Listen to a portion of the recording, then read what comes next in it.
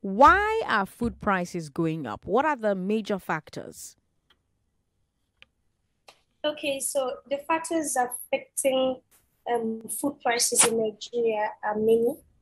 It's not just one factor. And like would say in the development world, it's like an intersection of very many factors.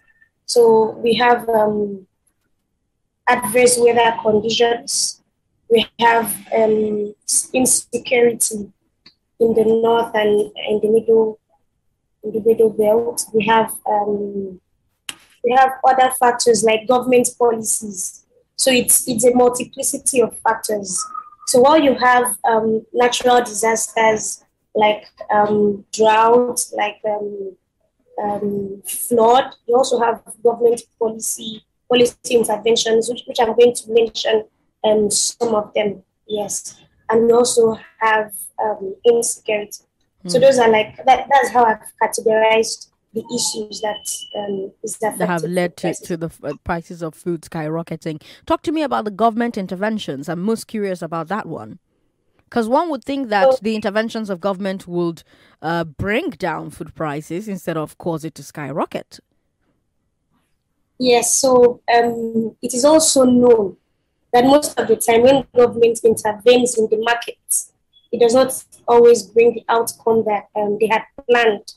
So that is why for most people who talk about government interventions, they always require that it has to be evidence-based. And the evidence-based, it has to be policy interventions that have been tested through research. It's not just those ones that are implemented out of impulse or what we think would work. So, for instance, some of the policy issues that has affected food prices, we are still facing the effect, anyways. For instance, the border closure policy, for since August 2019 till December 2020, our borders were closed, and that impacted on food importation. Nigeria is not food sufficient. So when you close the borders and people cannot buy food, what happens is that the prices of those foods go up naturally. Right. It now gets to the point of the highest bidder gets Right. it. So Right. like that's inflation. Right. Another another thing to consider as one of the other government policies is the ban of about 44 food items. So about 44 food items are on ban. And like I said earlier, they are not food sufficient. So what that means is that people have to buy those foods at the smuggling rate. You know that when something is controlled, what happens is that the prices go up because of the risks of bringing it into the country. Yes, so that's another government policy that is really taking the prices of food up. So we have other policies like that. In fact, the restriction on forex and suspension of BDCs. Yeah, that one too has also skyrocketed food prices. How has that caused that?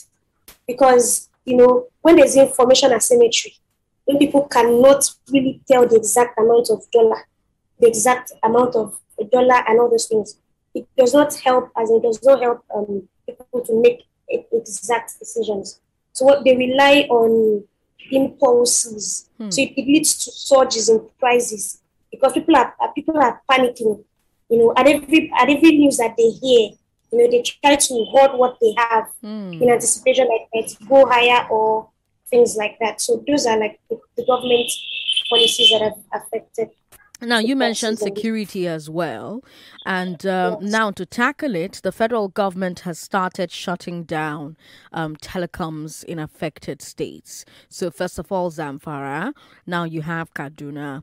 But in SBM's report on the shutdown, you suggest that it may be negatively affecting the farming businesses too. Is that a fair assessment?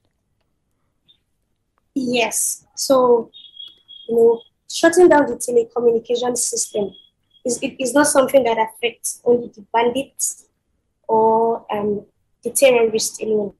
It affects everybody in that area. And when you talk about food security, you don't talk about one person. You talk about actors, that there are different actors in the supply chain. Right. So from the farmer to the person who is buying the goods.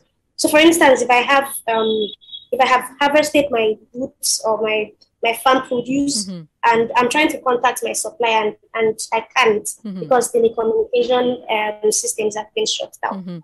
What happens is that I would suffer post-harvest losses because I'm unable to take it to the final consumers or even the distributors. So that is that.